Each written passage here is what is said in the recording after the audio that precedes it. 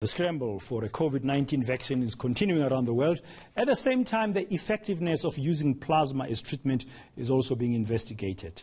So what role can traditional medicine play in the fight against the coronavirus? Well, to discuss this, we're joined via Skype this morning by Dr. Tozama Qwebani-Ogunleye from the Institute of Traditional Knowledge and Traditional Medicine at the Vaal University of Technology. Doctor, good morning and thank you very much for your time. I understand you are leading a project there at the Vaal University of Technology as part of a consortium of researchers on using traditional medicines to combat COVID-19.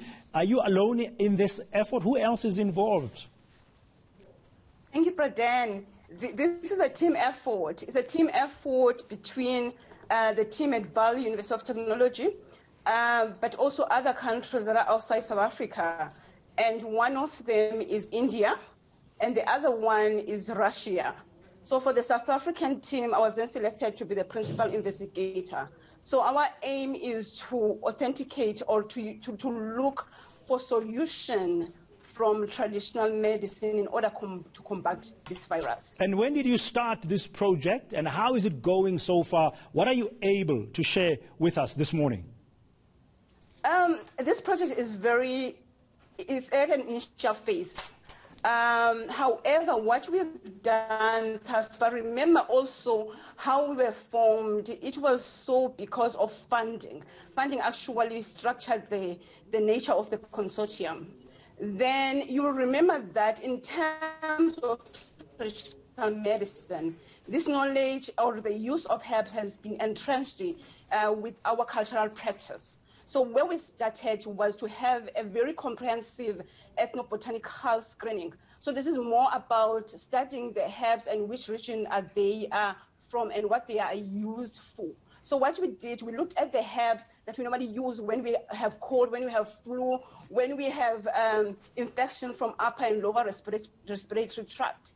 And then we look at those herbs to look at which of those herbs are common in India, Russia, and South Africa. Because also we have to be careful in terms of protecting our biodiversity. So what we've agreed on is to share the expertise, but not to export the herbs themselves from one country to another. So you are sharing the expertise and we are really doing a little bit of hard work there to find out which herbs, where they come from. Are there similarities in India, South Africa, and Russia? Are you able to tell us what are you finding out so far? For the herbs that are common in these countries, we then identify that the route we'll start with is to screen for antibacterial activity.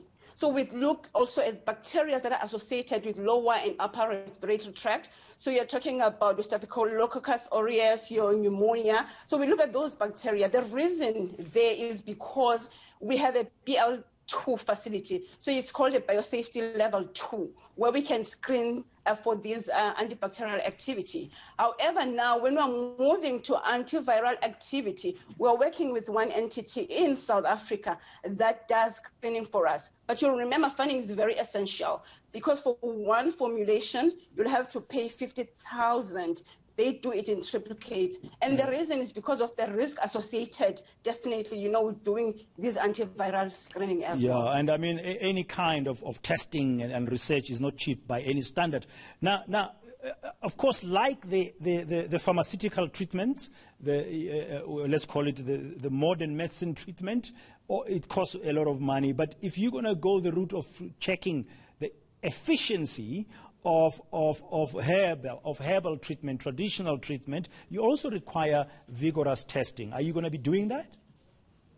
That's very true. It's very important because, as I mentioned before, this knowledge has been embedded for years in our communities. I'm talking now about herbs that help when someone is coughing because that's the angle we started from.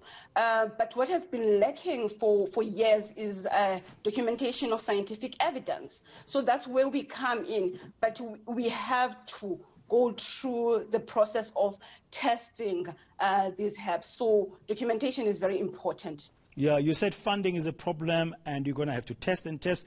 And for how long are you going to be managing funding, of course, allowing if the funding still continues, and the cooperation with India and Russia? How long is that going to be taking place? At the moment, we can't tell. It's a lot of work. It's a lot of work because this project is transdisciplinary in nature. So there are a lot of expertise that are required. However, as I said before, the angle we started with is to screen for antibacterial activity. Then it's more like having a framework or a methodology. The ones that you are seeing that they are very potent or they are very active, we're not screening them for antibacterial activity. Those are the ones that then will select to screen for antiviral activity. So it's more like selecting from antibacterial activity, then moving to antiviral activity. I can't tell the exact time because there's a lot of work that is involved. However, we are hoping for the best. Okay, well, good luck, Dr. Tozama Qwebani-Ogunleye. I'm sure we will touch base again with you in a few months' time just to see on the progress that you are making, because the whole world, we're trying to find a way how we can help one another to treat the COVID-19 or develop a vaccine. Very interesting multidisciplinary approach there, including South Africa, India and Russia. A lot of common herbs exist in those jurisdictions, and they've been checking the antibacterial properties, and now they're moving into the antiviral properties, especially for the upper respiratory system. We'll have to wait and see what happens there. Thank you.